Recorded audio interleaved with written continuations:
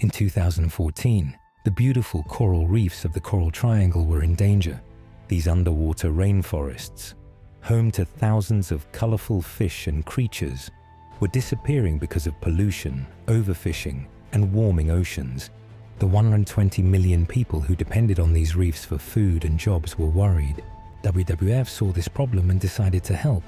They gathered marine scientists, local fishermen, and community leaders to create a plan. First, they mapped the most important reef areas. Then, they worked with governments to establish protected zones where fishing was limited. Like underwater national parks covering 100,000 square kilometers, but protection wasn't enough. It was needed to help damaged reefs grow back.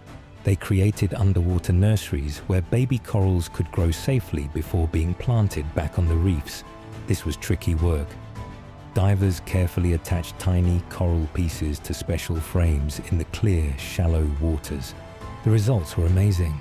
Between 60–80% of the replanted coral survived and grew in the pilot sites.